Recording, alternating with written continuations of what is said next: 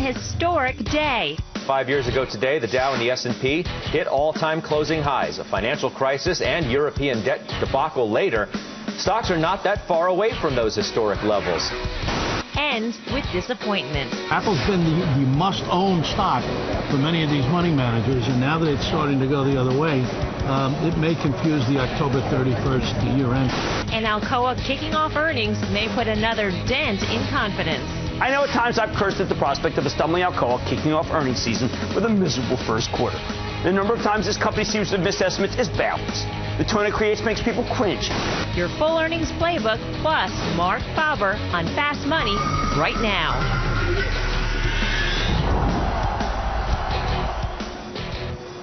Live from the NASDAQ market site in New York City's Times Square, I'm Melissa Lee. An unhappy anniversary for the bulls today, but earnings from Yum and Alcoa coming in better than expected. Our concerns about earnings and global growth here overblown. Should we just be happy, BK, because the first two earnings out of the gate seem to be good? Well, I certainly think the one thing that's not priced into this market is better earnings and a better economic environment. That's for sure. I mean, everybody that you talk to is doom and gloom around, and the economic numbers have not been that great. So certainly some of it's justified. But today was a very interesting day because the whole rally from the 2009 lows up till now has been driven by this push and pull between policy and economics and/or fundamentals. And today we had both a policy response in China and economic fundamentals with the IMF cutting the growth forecast. And today the market, for the first time in a long time, chose economic fundamentals, which to me is a warning sign. I mean, I know we're down quite a bit from the peaks here, so it's certainly not a place that you want to go all in short, but it's a warning sign that happened today and a very interesting day. You know, but you were actually a big, and I'm not calling you out on this because you were right. You were bullish from the 1400 level all the way up to 1474. So you're turning back now saying lock in some profits? Well, I would say absolutely lock in some profits, and I think you need to watch for the risk that the market has changed its stripes a little bit. Like I said, I'm not all in, turning bears. How about this really quick, just to get Yeah. the trade right out of the blocks? What about a CLF? What about a name like that, where so much of the conversation has been about iron ore? Now, if you look at iron ore prices seem to have bottomed, but CLF hasn't reacted to that yet. It seems like you still have time. I'd much rather be in the natural gas space, and we'll probably talk about that later. I think there's been a structural, there's been a structural shift in the coal area where China's just not going to need as much as they used to. So I just think there's better investment. Did you catch me rolling my eyes at your joke, by the way? I forget a rim shot. I rolled.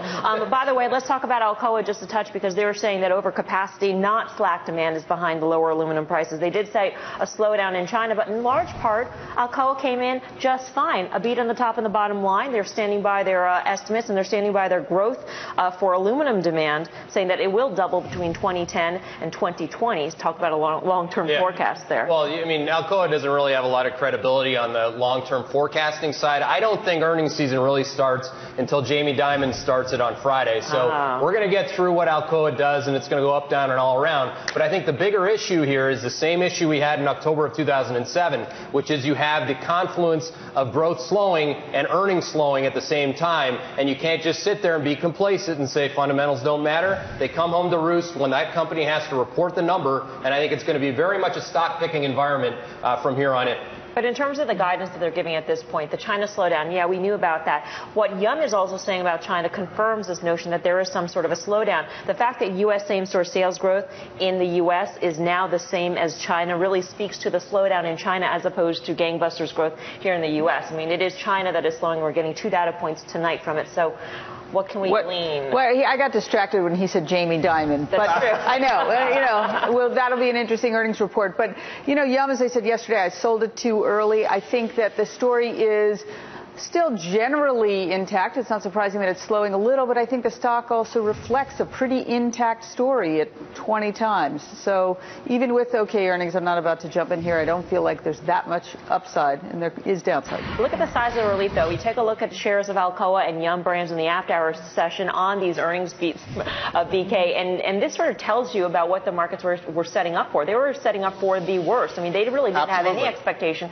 when it came to Alcoa or Yum Brands because of the China slowdown. Yeah, the bar is very low going into this earnings season, so you definitely have that risk that you have people short, and you could get kind of a rip-your-face-off rally. I don't know if it happens, but certainly I know that markets tend to go in the directions that hurts the most people, and you never get hit by that bust that you see. It's always the one you don't see. And it can work both ways. Let's just go both ways on this. Edward Life Sciences today came out and they said, hey, look, we got to report earnings. The stock's down 21% today. So again, the market does punish the most amount of people at the most inopportune time. But again, I think you got to go both ways. And that might sound a little odd for a hockey player, but I'll stick with it. Michael, on the options desk, in terms of the move that we're seeing, the size of the move in Alcoa and or Yum brands, did the options market predict it?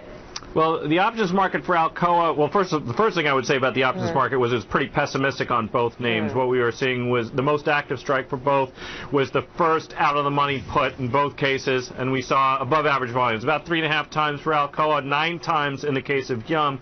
You know, so there's definitely some skepticism there. There wasn't a whole lot priced in because Alcoa, frankly, doesn't do a whole heck of a lot on earnings. I think that even when the news is good, it's still basically absorbed as mediocre. And take a look at the price action in the stock. Hasn't moved that much. It was forecasting about a 5% move. So I think basically the size of the move was in line. The sentiment was bearish. The sentiment actually going into most of the earnings that I see coming out in the near term seems to be fairly bearish, actually. All right, speaking of bearish, let's bring in Marc Faber, the editor of the Gloom, Boom, and Doom Report. He joins us now on the Fast Line. Mark, it is always a pleasure to speak with you. It's my pleasure. And for our viewers out there who didn't catch your last CNBC interview, during that interview you said that I just want to have a lot of cash because I think that within the next 6 to 9 months we can buy just about anything 20% lower than it is now. Do you feel the same way? Correct. Yes, you do. So you're just sitting with piles of cash all around you waiting for the opportunity, waiting for 20% lower from here? Yes, yes. All right. And so when you take a look around the globe, where do you think you'll see that opportunity? What are you keeping on your radar at this point? Well, actually, I don't think there is a hurry to buy anything, but if I had to really choose something, I might go for a rebound in Chinese stocks because the Chinese will also print money after the government changes, and you could easily get a 20-30% rebound. I don't particularly like Chinese companies. I would rather play it through the Hong Kong market. But basically, I think that QE3, which is unlimited, and the bond purchases by the ECB and the bailout of countries has been largely discounted by the market, and the market has been weakening technically. So I believe that we may have here quite a serious setback. Mr. Faber, it's Karen. Let me ask you something. Is there anything that would change your mind, any kind of policy change, or does the down 20%, would that be a catalyst for you to use some of that cash you're stockpiling?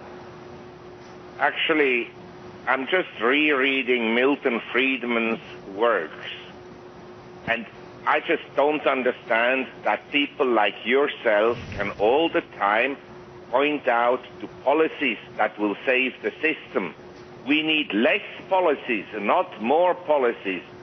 No, and that's my question. We need a smaller government. Is there some policy that maybe it would be a retraction of QE3 or all of them? I would love to see everywhere in the world, certainly in the Western world, government expenditures and government bureaucrats being cut by minimum 50%. That would turn me very bullish. Mark, I am right there with you. I want to tell you something. Since we are on the anniversary of the high in October 2007, I'm actually surprised that the Dow is still at 13,473, which is almost the same level as we were in 2007. Because if I look at the presidential candidates today, if Obama gets reelected, I think the Dow Jones should be minus 13,473. And if Mr. Romney gets elected, it should be minus 6,000. Wow. Well, Mark, you're also anniversarying a call that made you really a legend in this business, which is October of 1987. A lot of people like to say the market's up year to date. Now, as you know, October 1987 was not a friendly time. Do you see anything underneath the hood from a technical perspective that concerns you on that basis? Yes. I mean, the previous person you interviewed said that everybody's pessimistic, but that's not what I see in the marketplace. In fact, there has been, over the last 2 years, a rush into all kinds of assets, whether it's high-yielding bonds, government bonds, art, high-end properties, the Mayfair property market, or, say, the Park Avenue property market, and equities. And I think that the asset prices are actually quite vulnerable, in my view. Hey, Mark, Brian Kelly, I remember sometime in the last 90 days you had mentioned that for the first time in a while you had bought European stocks, and I remember it because I was long European stocks as well. Are you still long European stocks, and if not, where would you get back into them? I'm still long because I didn't buy all that many, but I don't buy them now. I think the lows that we've seen 4 months ago will be retested. Maybe we'll not go down below those lows. You see, I just mentioned that the Dow was almost at the previous peak. If you look on the other hand at, say, the Eurostock 50 index, at the high in 2007, it was at 4,512. It's now 2,472. In other words, it's cut by almost half. The Nikkei is cut by half. The Chinese stock market is down 70% from the 2007 high. So I think there are some opportunities that are emerging, but I don't think there's a great hurry to get into them. All right, Mark, we're going to leave it there. Always a pleasure to speak with you. Marc Well, thank you very much. Editor of the Gloom, Boom, and Doom report. These days, more gloom and doom than boom. But we do want to point out a headline that you may have noticed at the bottom of your screen earlier. Chevron, we were watching those shares tick lower. Chevron is warning in the after-hours session. Upstream and downstream revenue will be below the prior quarter, the second quarter. Chevron sees Q3 downstream results significantly lower than Q2. And again, we are seeing the shares down about 1.5% in the after-hours session.